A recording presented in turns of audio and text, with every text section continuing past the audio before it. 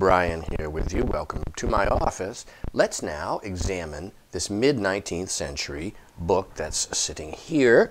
It is Church's Indian Wars from 1675 to 1704. Very nice gilt decorated spine, like so. The covers are stamped in blind with this type of patterning, which is typical of the 1850 era. The book is complete. This is how it survives. I'll give you a quick little brief flip through. You can see that there are some pages with smudging and edge spotting, etc.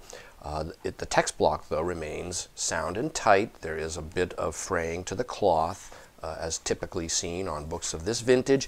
This type of text set within ruled boxes is very typical of the 1850 era. This here has 12 full-page wood-engraved plates like so, with 5 of them that have original hand color.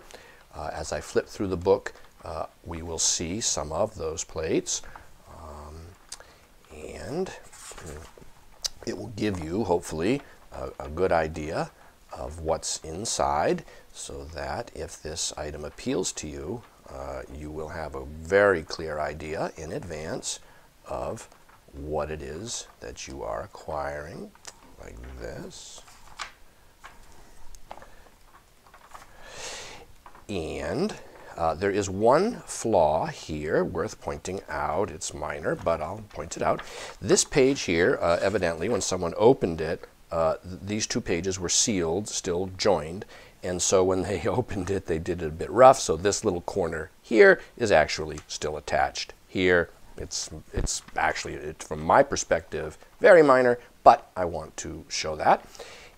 And there you go. I think you have some idea now of what's inside and how the book survives. And it is available now online from me, Brian DiMambro.